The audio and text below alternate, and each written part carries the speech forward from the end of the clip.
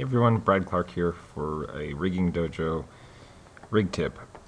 This is something I've missed in the view menu, so I figured I'd share since I don't think many people know it's there. I didn't know it was there, and I just wanted to make sure that everyone else did. So normally you're trying to paint weights on the finger, or you're trying to work with the finger and select things, and it's off axis like this.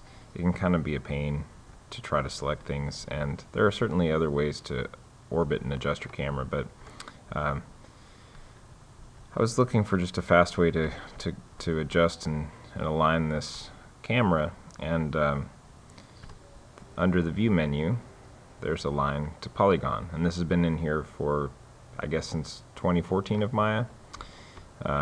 So I'm just going to go ahead and select a polygon on the finger here, somewhere like we can just do this middle knuckle, and go to view, align to polygon, or let's see, that one might be better.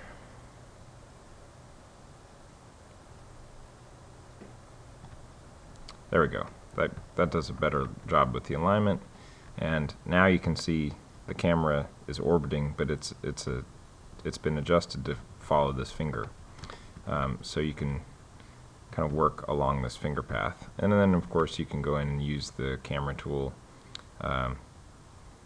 roll, and just adjust this over a little bit. And so now I've got my camera aligned to the fingers, and it's really easy to go in and select with the pick fence my verts and paint the skin weights and not be off axis the whole time. Now I can just go up and down.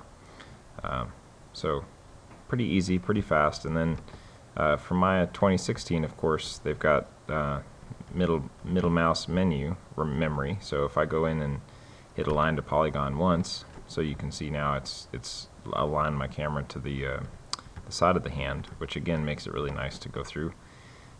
If I want to run that command again, I can just middle mouse on there, and it realigns the camera.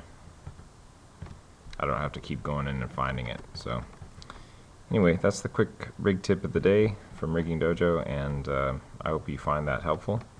I know I did when I'm trying to quickly go in and deal with fingers that are off axis. So again, align camera to polygon, and then you can use the roll tool to slightly adjust your camera, and then you're ready to go. You can work on painting weights and adjusting the skinning and selecting all this stuff, and it works really nice. Alright, have a good day everybody.